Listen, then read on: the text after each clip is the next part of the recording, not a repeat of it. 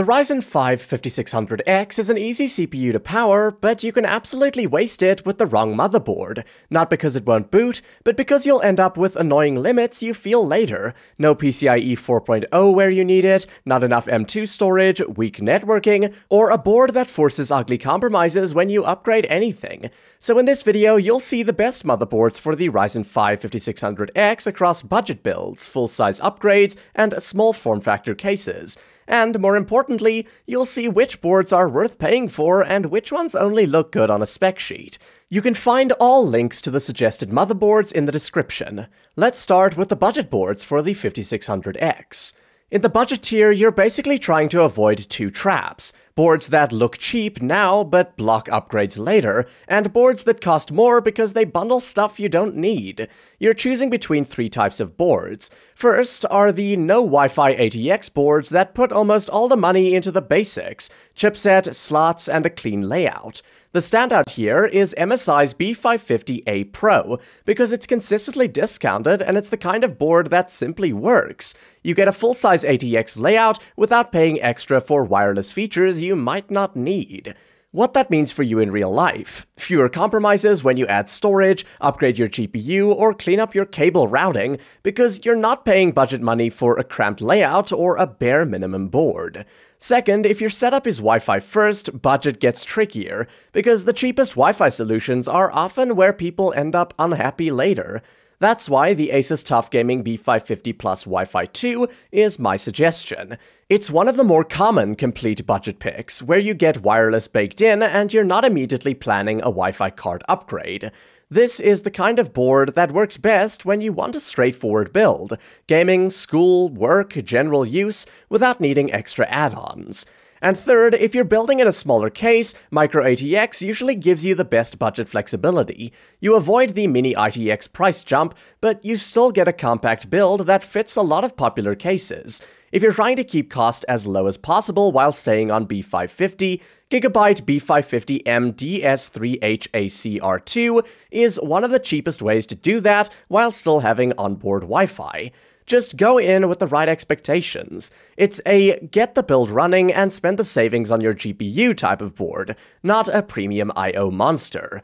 One detail you should check before clicking buy on any budget Wi-Fi board is what Wi-Fi generation it actually uses.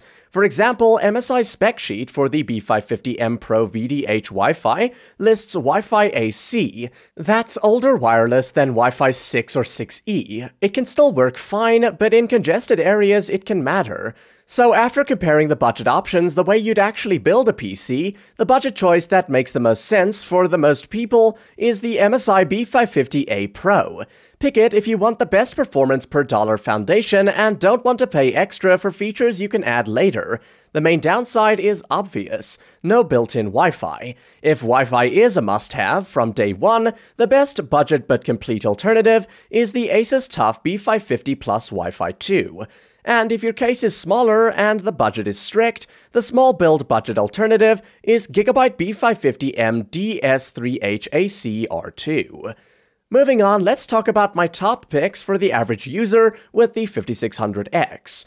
Once you step up from budget, you're not paying for more FPS, you're paying for fewer compromises, better networking, better day-to-day usability, and a board that still feels good after you've added drives and peripherals. This is where two boards separate themselves based on what you actually value. If your priority is max features per dollar, the board that makes the most sense is Asus ROG Strix B550F Gaming Wi-Fi 2. When you look at the actual connectivity on this model, you're getting modern wireless and wired networking in one place: Wi-Fi 6E, Bluetooth 5.2, and 2.5 gigabit LAN.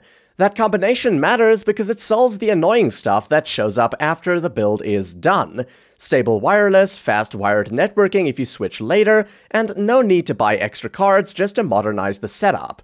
The trade-off is simple: you want this board because it's balanced, not because it's ROG. If it's priced like a sensible step up, it's a great pick. If it's priced like a premium flex, it stops being smart for a 5600X. On the other side is the I wanna stop thinking about it board, MSI Mag B550 Tomahawk Max Wi-Fi. This one stays a common overall recommendation because it's the kind of platform that feels hard to regret. Solid ATX layout, strong feature balance, and it's widely stocked by major retailers. If you're the type of builder who upgrades parts over time, this is the kind of board you keep while swapping GPU, storage, and even the CPU later on the same socket. So the overall best choice for the average 5600X user, the one that hits the best balance without wasting money, is the Asus ROG Strix B550F Gaming Wi-Fi 2. You're getting modern networking and a well-rounded platform, and that's what prevents wasting the 5600X in the long run.